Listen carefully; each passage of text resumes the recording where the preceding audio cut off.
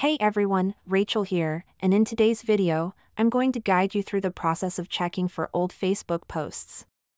It's a simple and quick process, so let's get started. Step 1. Open Facebook.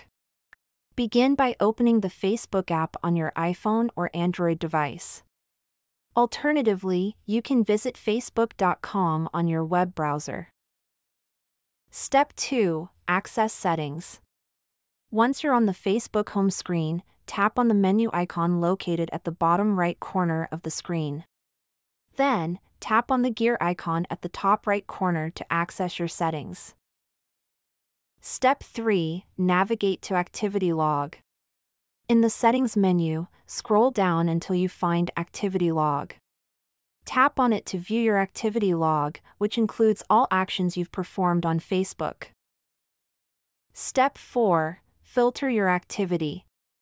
To narrow down your search to just your posts, tap on the Filters option at the top left corner of the activity log. Then, tap on Categories and select your posts from the list.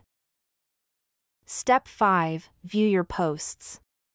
Once you've filtered your activity log to show only your posts, you'll see a chronological list of all your posts, photos, and videos. You can scroll through the list to find the post you're looking for. Step 6. Filter by date, optional.